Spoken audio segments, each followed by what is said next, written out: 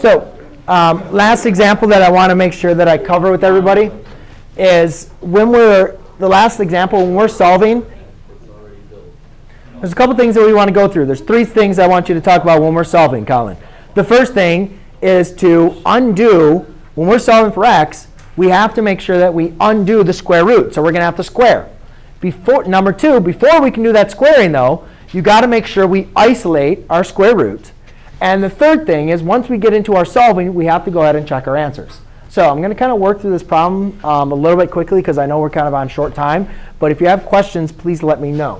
So the first thing we need to do is we need to isolate our square root of x. So I'm going to subtract a 2 on both sides. So I have the square root of x plus 6 equals x plus 4. Now, to undo the square root, I'm going to square both sides. So the square root, or I know, seriously.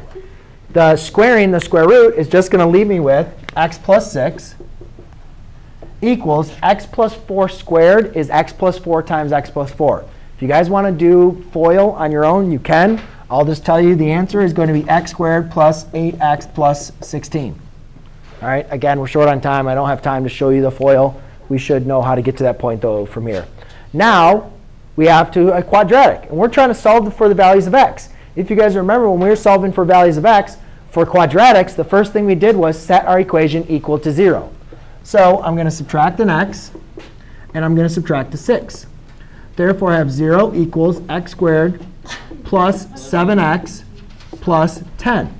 Now we have a quadratic equal to 0. And if you guys remember, to solve quadratics is we're going to either use factoring or a quadratic formula. Well, so we want to see, is this factorable? Is there any 2 numbers that multiply to give me 10, but then add to give me 7? 5 and 2. So those are going to be part of my 2 factors, since a is equal to 1.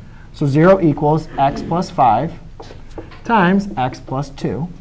Therefore, x plus 5 equals 0, x plus 2 equals 0, and x equals negative 5, and x equals negative 2. So therefore, I have 2 solutions. However, ladies and gentlemen, we need to make sure we double check to make sure both of our answers work.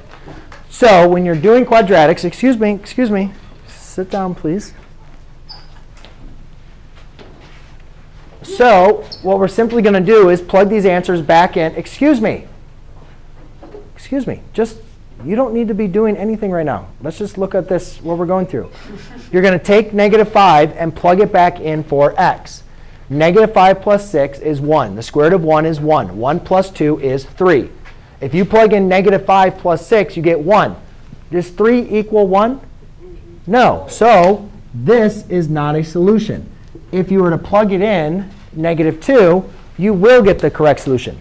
Now you can put away your work.